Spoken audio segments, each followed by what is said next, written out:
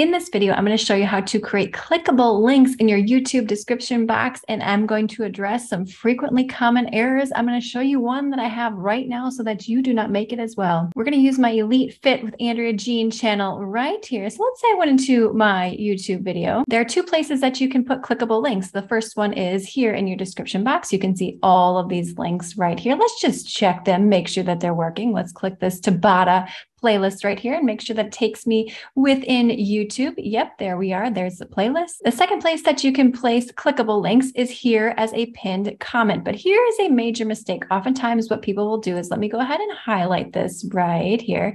And let me just copy it. And let's say I wanted to pin this playlist down here to make it easier for people to find.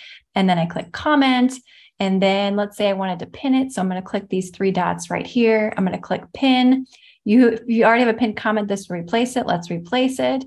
Okay, now let's go ahead and just click this link, what people would do when they're watching the video, and see if it actually takes them to the playlist. Wah, wah, wah. It takes them to Bitly. This is not where I want people to go. So let me show you how to correct this, and I will address another major mistake that people make. I'm going to go ahead and delete this pinned comment right here. I don't want to send people off of the YouTube application. That is the goal, to keep them on YouTube for as long as possible. So how do I pin this workout right here so the whole Bitly situation does not happen again? I'm going to go into YouTube Studio, customize channel. I'm going to go under content. Now you could have a Word document or a notes section where you save all of these clickable links, or you can just go in the direct video right here. And I'm going to scroll down to the full body Tabata workout. Here it is. I'm just going to go ahead and highlight this one. I'm going to copy it. And let's go ahead and put it in the pinned comment of that video that I just showed you. Going back to this Foxy flat ab workout right here. Now, if I go ahead and pin this comment and paste it in there, and I hit comment, and let's say I wanted to pin it. All right, I'm going to pin it.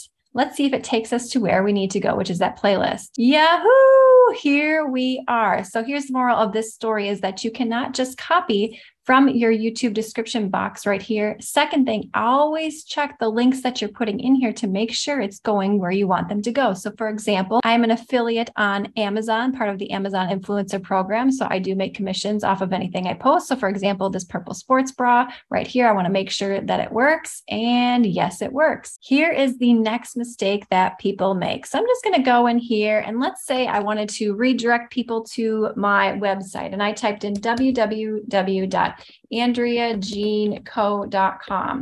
And I just left it like that. And I went ahead and clicked save on the top right-hand corner.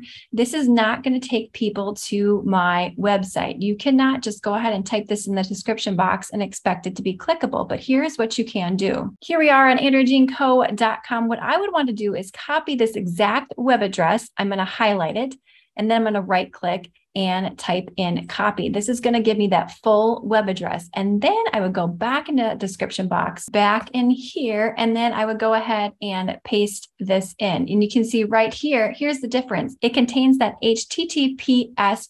This will create a clickable link. So the best way to do this is copy it from your web browser, or one other option. Here it's giving me the option to copy this link. So let's say I copied this, and let's say I just wanted to put it in the notes section right here, paste that in. All right, we're going to return. Let's see if this actually works and takes them to where I want them to. And here we are back on the video. Let's say that you wanted to share a playlist and you wanted to have some really nice looking links rather than the gobbledygook that you may get. I'm here on the YouTube Studio, and I'm going to go ahead and click playlists. Let's just go ahead and click in this playlist right here. So here's how you share an entire playlist. So if I click this share button right here, you can see this long link. Let me just go ahead and copy that. I'm going to put this in a new notes section right here. Paste that in there. This does not look good if this was in your description box. So here's what I would recommend that you do. You can go to a free service called Bitly, where you can shorten those links. You're going to go to the top right here, and you're going to click create. Here's where you're going to enter that long URL that we just copied.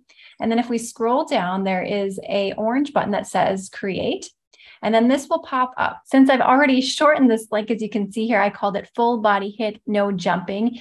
If the back half is not available, Bitly will let you know, and then you just need to play around with the wording, and then you copy that link, and then you would go ahead and put it, copy. You can put that in your description box, but make sure that you are copying those over just like I showed you. Now, if we click this right here, it's going to take us to that particular playlist, as you can see right here. Click the video on screen now for some additional YouTube tips and tricks. Give this video a thumbs up, subscribe, and I will see you, my friend, in the next one.